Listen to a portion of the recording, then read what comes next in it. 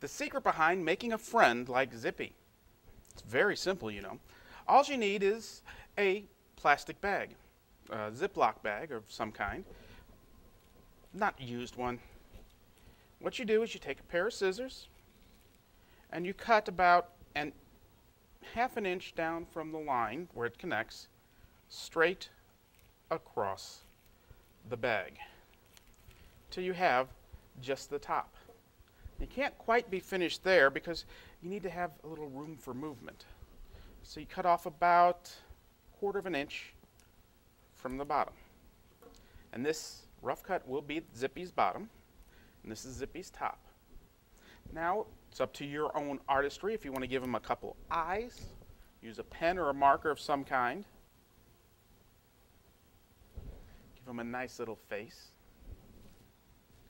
Then, in order to make Zippy move forward, you hold him between your fingers like so.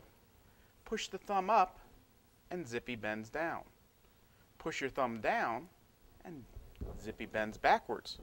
So forwards is for bowing and saying yes and saying hello, and backwards is for limbos and dodging and ducking.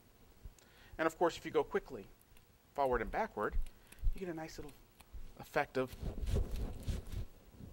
excuse me, got carried away. That's how you make your own Zippy.